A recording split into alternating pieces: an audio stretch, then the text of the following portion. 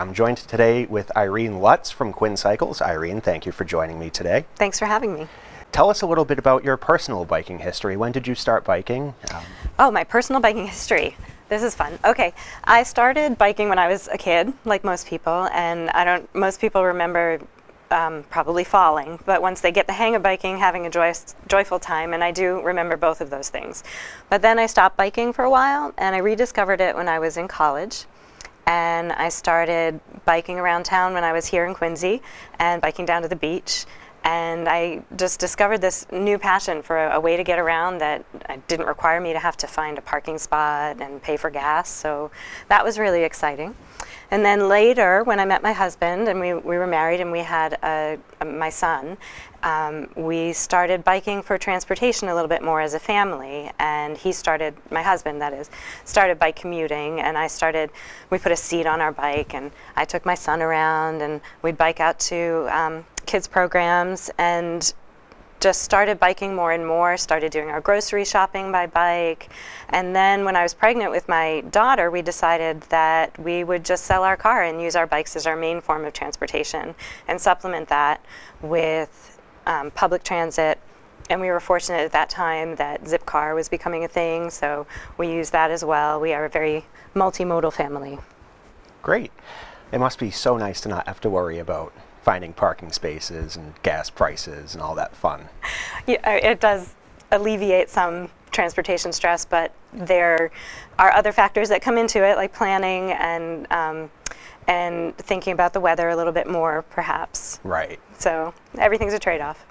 And you're with an organization called Quincycles. Can you tell us a little bit more about Quincycles and what you do there? Sure, I can. We're a volunteer organization. The pastor of Good Shepherd Lutheran Church started the organization about 6 or 7 years ago and called together a bunch of people who wanted to make conditions for cyclists in Quincy better.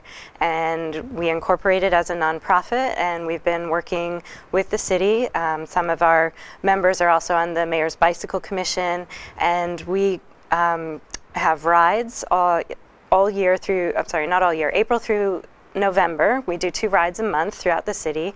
We like to highlight Quincy's beauty and accessibility. So we have an annual ride to all of Quincy's beaches. We also have an annual ride from Nut Island all the way up into the Blue Hills. So we like to show off our city, but we also like to invite people who might want to just try biking, who aren't comfortable riding on our streets or who aren't avid cyclists. So we are a very social biking group, and we like to make people who aren't necessarily identifying as bicyclists or people who bike into people who bike because Great. They gain comfort and skills. Our March 4th session highlights fixing a flat. Can you walk us through the basics of that, or do you have any tips for how to do it nice and quickly so you don't end up being late to work? Yes, I'd love to talk about fixing a flat. So I don't know if when you learn to drive, somebody told you know how to change a tire on a car. Well, similar thing, when you're out on your bike, there's a chance that you can get a flat tire. And rather than your ride being over, we at Quincycles want everybody to have the skills to be able to change that flat tire and get back on the ride. And especially important when you're biking to work or you have a deadline to get somewhere. We're going to have people bring their own bikes in limited numbers because of the space restrictions, so they can practice taking their wheels off their bike and putting them back on. We're going to have the tools that you need to practice removing the side of the tire and getting the tube out of the bike. We'll teach you how to examine the tire for where the puncture came from, and how to remove anything that may create another puncture. We'll teach you how to replace the tube and inflate it to the right pressure after you've put the tire back on, and how to put your wheel back on the bike. Some really important information to have, and something that anyone riding a bike should definitely have in their arsenal. Absolutely. You don't want your ride ruined, right? Definitely by a not. Flat tire or by a piece of glass on the road. This will get you back out there riding as quickly as you can. We all want to be educated and safe riders. What are some tips that we should always keep in mind on any bike ride that we go on? Always keep in mind being predictable, and you can do that by obeying the rules of the road. and being a communicating cyclist. So use your hand signals, keep yourself visible to the drivers around you, whether that's all through clothing, but also positioning on the road. You don't want to hug the curb between parked cars and jump right out. That's a very startling and unpredictable situation to a driver who's on the road next to you.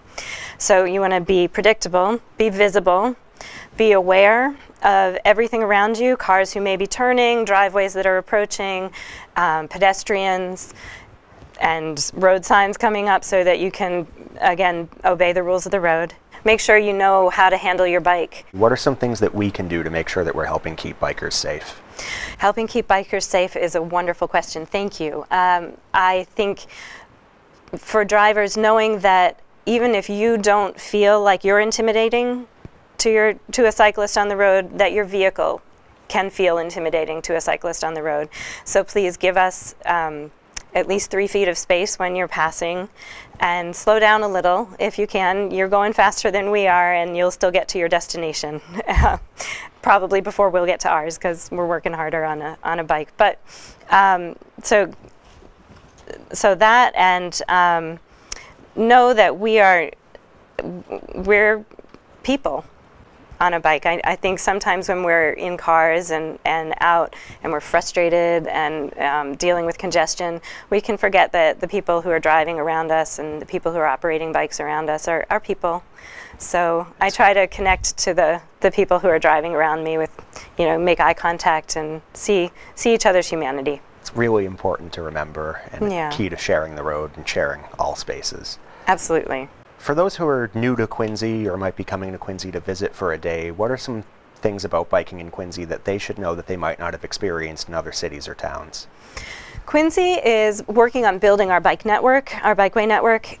Right now, there's not a lot of designated space specifically for bicyclists. That's going to change, and it is changing currently.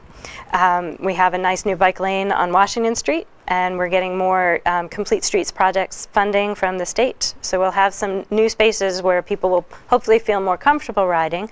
But for the most part, there's a lot of sharing of the lane. And so recognizing that the law allows you to be on in the lane and to share it with drivers, and also that Quincy is bikeable. We are, if you ride into our train stations, most destinations in Quincy are at most 3 miles from a train station, which is about a half-an-hour bike ride, if that, depending on your pace. It makes it really easy to get around town and get around the greater Boston area in general. Absolutely, yes, it does. It does. We live in a great bikeable metro area. What are some of your favorite places to bike in Quincy? Are you willing to share any hidden gems that maybe some other people don't know about? Hidden gems in Quincy. There's a great path in Marina Bay. If you are at the Neponset Bridge and you do the Quincy River Walk and you're coming down Commander Shea Boulevard, which is beautiful for its views of the Neponset River, there's the Billings Saltmarsh Trail that comes down an airport road. It's sort of a hidden gem that I discovered through one of our members. He likes to organize rides for us that are called Discovering Quincy rides, where he shows us a little back roads, community, not on the main streets, so quieter, lower stress routes through different parts of the city. And this was one that I didn't know about. And so it's a lovely trail through a salt marsh. It sort of connects Commander Shea and the Dunkin' Donuts at Quincy Shore Drive, so you can then access the beach. That's great. Yeah. And it's located next to a Dunkin's, which is important for me. Always, always. Our rides, we usually end them with a social gathering for coffee or treats. So that's great. Yeah. And on the opposite end of that, are there any notorious spots in Quincy that bikers should look out for? Really check their surroundings a little more than they usually do? Well, there are roads that I would not recommend biking on, and what I would encourage people to know is that there are alternatives. So if you're getting somewhere quick in the city, you would want to drive down Newport Avenue, most likely. But if you're on a bike, most people, even avid cyclists like me, would not ride on a street with 40 to 50 mile an hour traffic. So with 4 lanes. So knowing your alternatives outside of that, I think is good. But that being said, there isn't any place in the city that's inaccessible by bike. It's about route choice and knowing your options. Outside of Quincy, what are some of the coolest or most exciting places that you've biked? Oh my gosh, in the last 2 years, and it's not that far out of Quincy, it's just on the other side of the Neponset River, but we have a beautiful bike trail from Mattapan to the Pope John Paul Park, and it's just gorgeous. I love it. It makes me feel so happy to know that right here, right along our river, I can bike with pedestrians and just feel like I can feel the real freedom and of biking. And the Harvest Bridge just makes me smile every time I see it. It sounds like a really nice escape from the hustle and bustle of city life. Yeah, and if you're commuting to Boston or farther, it can be part of your commute. Is there anything we didn't cover yet that you'd like to cover? I would like to thank all the sponsors for this program that have made it possible.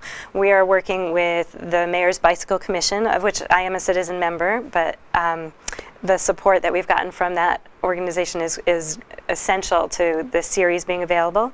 Also, Traffic Parking Alarm and Lighting have donated these great light sets, so biking in the winter or early spring can be challenging because your commute puts you in the dark hours, and having lights is a key visibility requirement. And so TPAL donated these little light sets. It's a white light and a red light that can clip onto your bike via rubber band here. We'll be giving those out as part of the series to anyone who needs one. And I'd also like to thank the library. You guys have been so gracious in welcoming us to your space and allowing us to do some slightly dirty work in there. And I would also like to thank the law firm of Breakstone, White & Gluck. We are one of their KidSafe partners for giving away helmets. And so they have given us a number of their larger sizes helmets so that we can give those to riders who may not have one. Protecting yourself and your one and only brain is it's essential and not required, but highly recommended for adults. And so we wanted to honor the kid at heart in everyone and provide safe riding equipment. Well, I know that we're really excited to have such an important program taking place at the library, so thank you for helping us out with putting this great program on. Happy to do it. For more information on the Bicycling Education Series or to register for the programs, visit thomascranelibrary.org or give the library a call at 617-376-1300 extension 3. Thank you.